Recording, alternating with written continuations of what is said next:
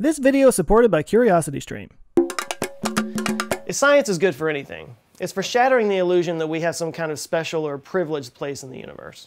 As the great Carl Sagan once said, astronomy is a humbling and character-building experience.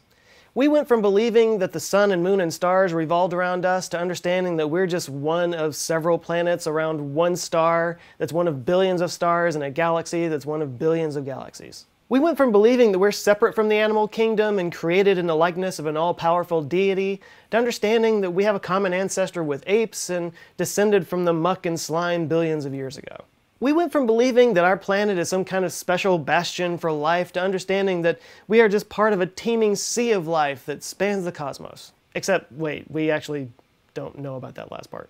In fact, we spent decades searching the stars for any proof whatsoever that we're not alone, and so far we've come up with zilch. No radio signals that unambiguously prove that there's alien life out there. No sign in the composition of the thousands of exoplanets that we've found that indicate that there's any life on them. Yet. But numbers don't lie.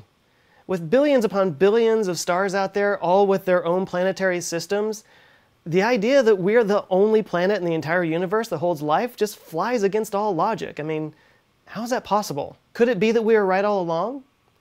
Is it possible that the conditions required to create life are so incredibly specific that this planet and the conditions that formed it are the only place in the entire universe that allows life to survive long enough to become intelligent?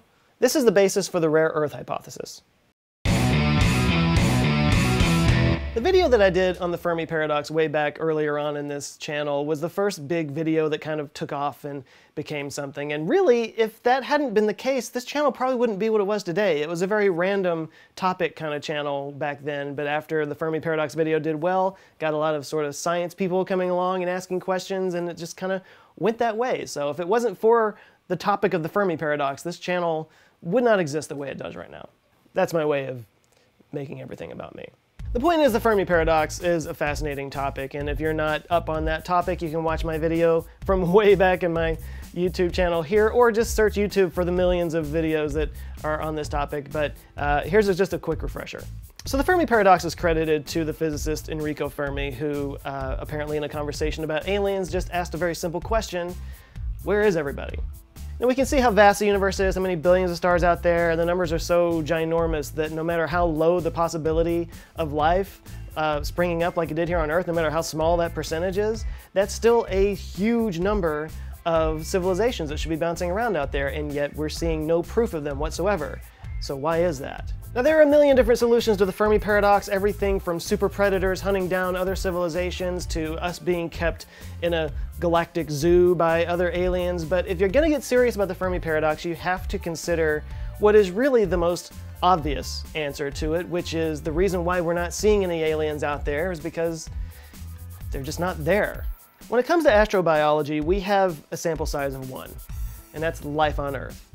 That's all we know.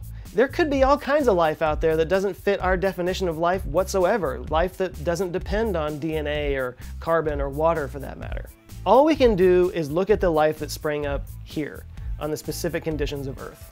Life that began actually pretty fast, in a few hundred million years, as unicellular muck, just self-replicating microscopic organic machines, and it stayed this way for more than 2 billion years before eukaryotes appeared. This means they developed organelles that did specialized functions like the nucleus and the mitochondria. Unicellular organisms became complex. It just took 2 billion years to get there. 600 million years ago, multicellular life appeared. 87% of the time that life has been on this Earth, it was simple one-celled organisms. After 3.9 billion years, it finally made that leap. But look what happened next. 540 million years ago, only 60 million years after multicellular life appeared, we hit the Cambrian explosion. Hundreds of millions of different species swimming around in the oceans, plants and animals, just appeared on the scene out of nowhere. Every plant and animal today can trace their evolution back to those creatures that popped up here. Okay, look at how fast that happened. After 4 billion years of just sitting there, doing nothing, boom. When people talk about the Great Filter, you have to consider the leap from unicellular to multicellular life as one of the great filters that life must go through. How rare is that? How stable must a planet be to sit there for 4 billion years before it makes that leap?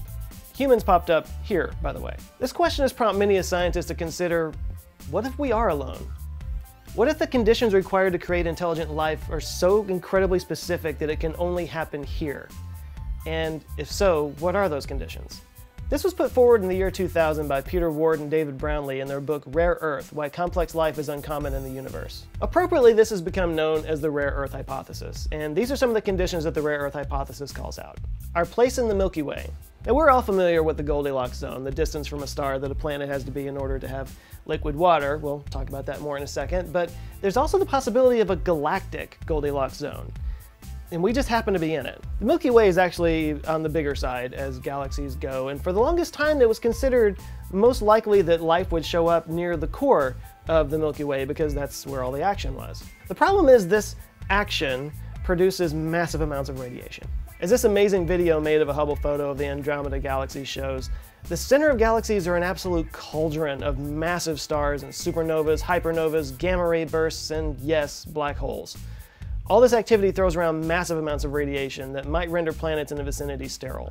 At the very least, you can say goodbye to having a night if you live there. Whereas we are here, nowhere near the core, and actually in between two spiral arms. This places us far away enough from the chaos of the star factories and the spiral arms, but close enough to take advantage of all the heavy elements that get blasted out of supernovas next door. Plus, being in a location with a lower density of stars provides a lot fewer opportunities for a star to swing by and have its gravity muck up all of our orbits. Could it be that we're nestled into a nice little Goldilocks zone in our galaxy? Because if that is required, that rules out the vast majority of stars in our galaxy. Our sun type. Our sun is categorized as a G2 main sequence star, which means it remains very stable for a very long period of time. It's also possible that it's just the right size and temperature for life. Larger, hotter stars would also have habitable zones, but they also put out a whole lot more ultraviolet radiation, which would ionize the atmosphere. And smaller red dwarf stars require their planets to orbit so close that they become tidally locked, which is not very good for life. But even stars exactly like our sun have a limiting time factor.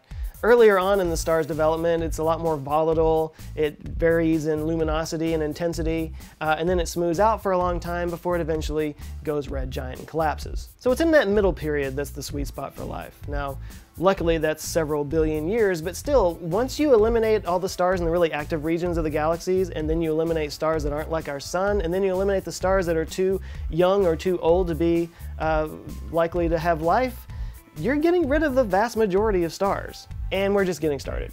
Our distance from the sun. Once you've got your hands on the right kind of star, you've got to have the right kind of planet and the right kind of distance from the star. That means a rocky planet in the habitable zone.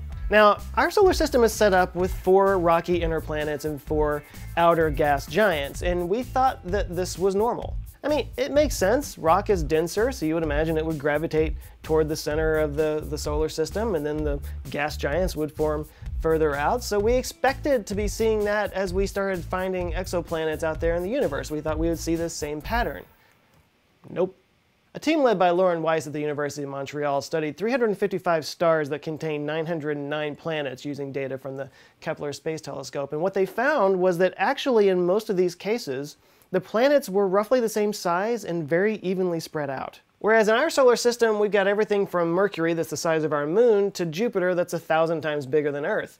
And Saturn is as far away from Jupiter as Jupiter is from the sun. And Uranus is as far away from Saturn as Saturn is from the sun. It almost gets exponentially further away the further you go. This extreme variation in size and distance makes our solar system kind of the oddball, it turns out. And it's making us really have to rethink how our solar system was formed and why it's so much different from all the others that we're seeing out there. In fact, judging by the planetary model we're seeing around other stars, it's almost like we have 2 different solar systems going on, the inner and the outer solar system. And then in the inner solar system, we have one planet, us, that just happens to be in the habitable zone. But could the fact that we have this unique configuration of planets be one of the factors that created life here on Earth?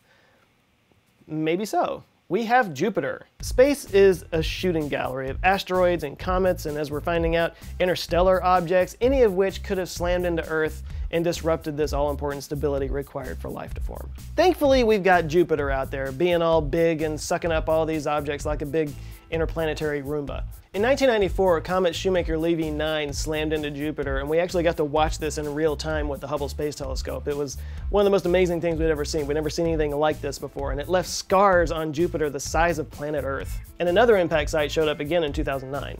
So this vacuum cleaner phenomenon is real. In fact, some studies have shown that Jupiter gets hit by comets and asteroids 2,000 to 8,000 times more than the Earth does. And if it wasn't for it being out there, we would be bombarded with this stuff all the time. That asteroid that wiped out the dinosaurs turns out would be just like a pretty common event, and life would have been set back over and over and over again. And again, while Jupiter is the biggest, that's just one of 4 gas giants out there that are sucking up a lot of these objects, so we have multiple layers of protection here. Our moon.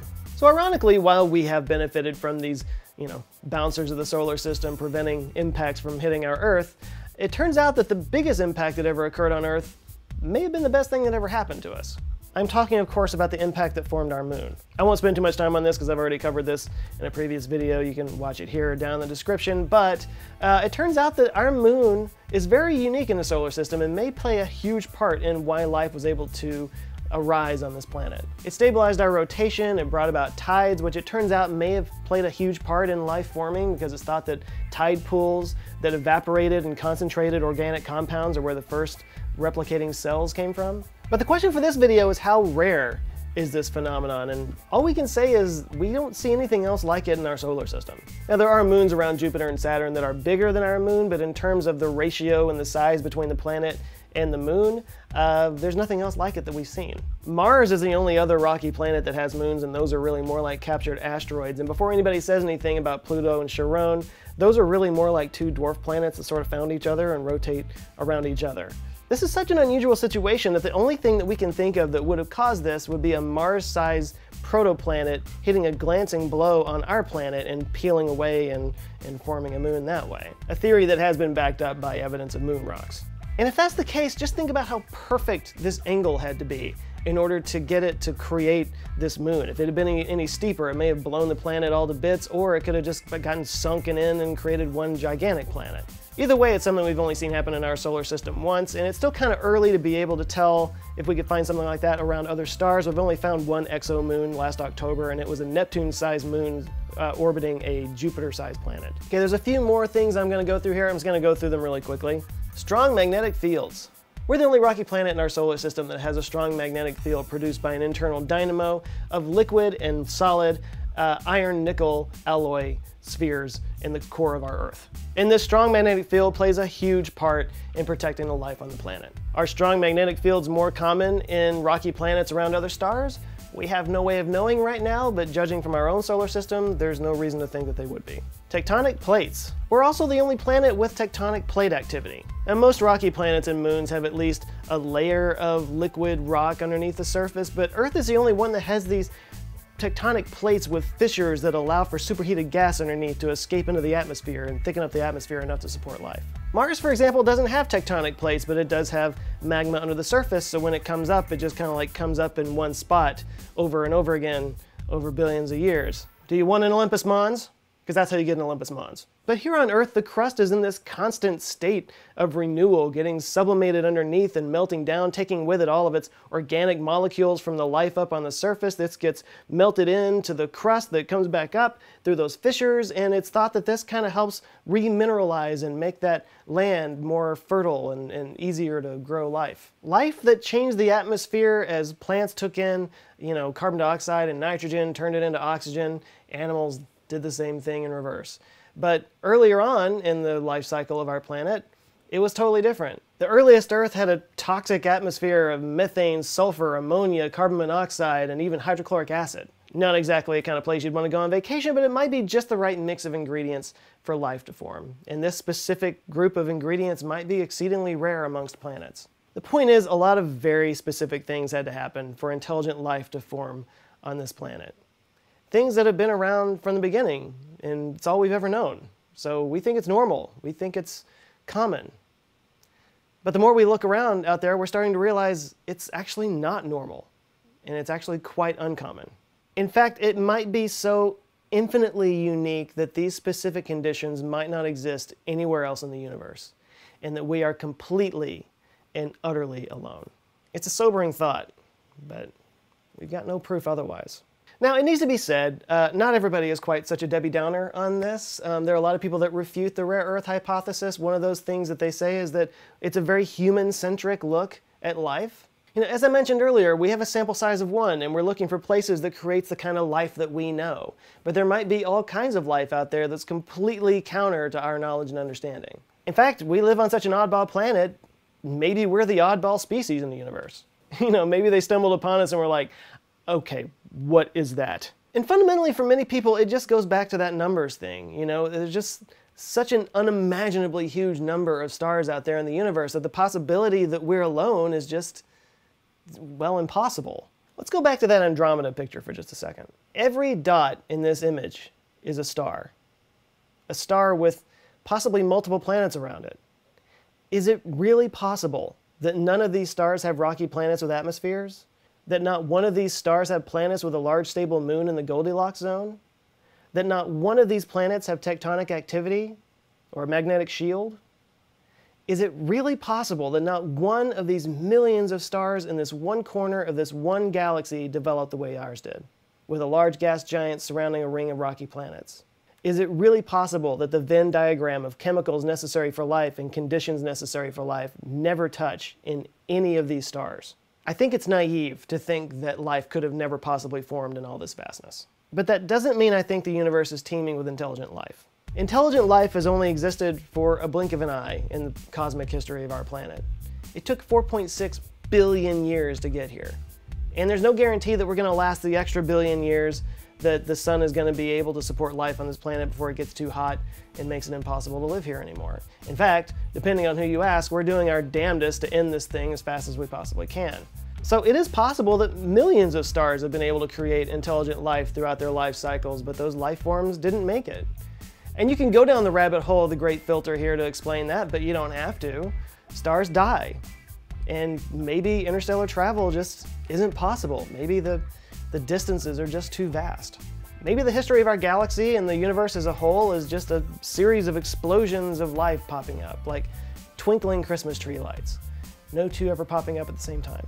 This is why it would be the most amazing discovery in all of history if we were able to find microbes somewhere else in our solar system. If we were able to dig underneath the ice of Europa and find little European bacteria swimming around.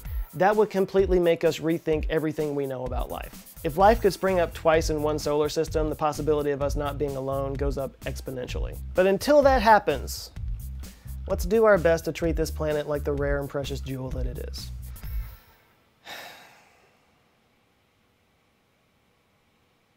This moment of existential dread is brought to you by CuriosityStream. CuriosityStream is the place to go online for science documentaries and programs that make you think, expand your horizons, and basically nerd out properly. If you like my channel, if you follow other science channels on YouTube, you're gonna absolutely love CuriosityStream. It's basically the Netflix for cool science documentaries. The best stuff from all around the world on space stuff, history, medicine, technology, futurism, you name it. The only problem I have with CuriosityStream is it keeps me from getting my work done.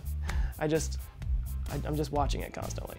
If the topic of today's video is interesting to you, check out the birth of the solar system, which goes into detail about how the planets found their orbits and how the solar system might destabilize someday and cause Earth and Venus to switch places.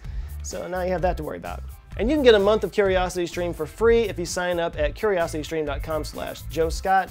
Link is down in the description. Big thanks to CuriosityStream for supporting this channel, and a huge shout out to the Answer Files on Patreon who are supporting this channel, keeping the lights on, creating an awesome community, and dealing with me being sick. I appreciate you guys. There's been some new people to join. Let me murder their names real quick. We've got Lars Walschlander, Gustav Kamp, Patrick Westland, Timothy Knight, Larry Schwartz, Brandon Lazades, Kat Pike, Patrick Menze, Amanda Nowek, Anthony Burks, Alexander Zolofsky, Richard Budd, Mitchell Rodriguez, Lee Kirschenbaum, Glenn Millam, Reveladen, Andrew Hendricks, Mark Plazek, and Shannon McDowell. Whew, nice. Thank you guys so much. If you would like to join them, get access to early copies of the videos and get to interact with me and do cool stuff and just brag about it, you can go to patreon.com/answerswithjoe. T-shirts available in the store, answerswithjoe.com/shirts. You can see where our little dynamo comes from I was talking about right there. There's lots of cool designs. There's some new stuff you want to go check out, fun stuff to wear around, and good gifts. Why not? So yeah, answerswithjoe.com/shirts. Please like and share this video if you liked it, and if this is your first time here, welcome. You might enjoy this video. Google thinks you might like it, and there's all kinds of other videos down below. You can go check those out too, and if you like them, please do subscribe. I come back with videos every Monday and every Thursday.